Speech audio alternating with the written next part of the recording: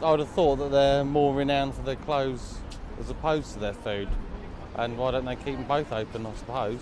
Personally, I love Marks and Spencer's clothes. Yeah, I think that's a big mistake, to be honest. Especially, coming up to Christmas, and they're so reasonable, their prices. I mean, their food is lovely, but I think the clothes is really good quality. Them clothes, really and truly, they're like teenager-looking clothes, but they're not the sort of people that shop in Marks and Spencer's.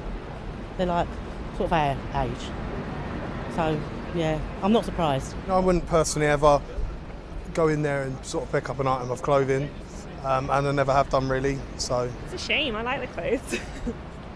I also like the food. The houseware stuff as well. They don't have a Marks and Spencer's in Canada, so when I moved here, I was really happy. So.